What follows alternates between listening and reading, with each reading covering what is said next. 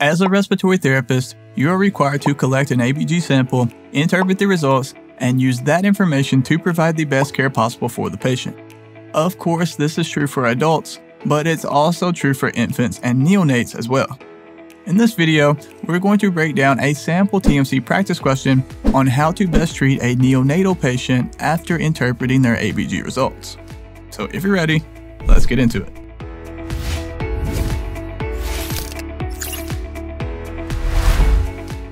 A newborn 28-week gestational age neonate is being treated in an oxygen hood with an FiO2 of 50%. The physician believes that the patient has infant respiratory distress syndrome.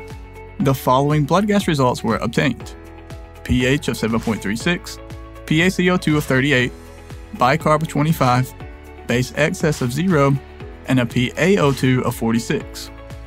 Based on these results, which of the following would you recommend? A. Start nasal CPAP at 5 to 8 centimeters of water pressure. B. Increase the oxygen hood concentration to 100%. C. Intubate and begin mechanical ventilation with PEEP. Or D. Obtain a chest x-ray to look for a pneumothorax. Do you know the answer? Let's break it down.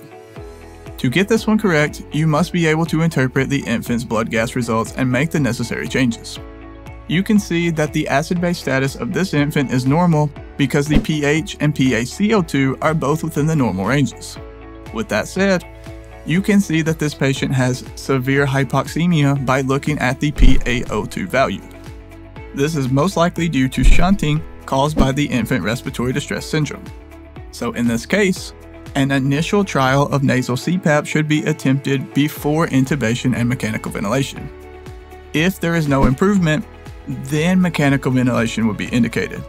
But usually you want to try to avoid it if at all possible, which is why a trial of nasal CPAP would be a good option for this patient. None of the other answer choices really make sense in this case, so now you know that the correct answer has to be A. Start nasal CPAP at 5 to 8 centimeters of water pressure.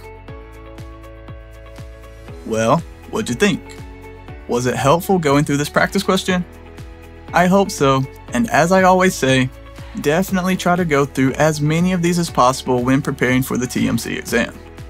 Even if you don't use our practice questions, this is still a strategy that I recommend for all students.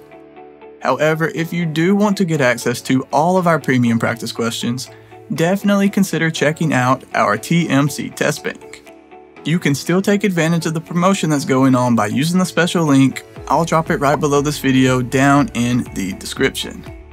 Also, if you want to get these practice questions and explanations sent straight to your inbox on a daily basis, you can consider signing up for our Practice Questions Pro membership, which costs less than one of those fancy cups of coffee that all the kids are drinking these days. I will drop a link to that as well right below this video down in the description.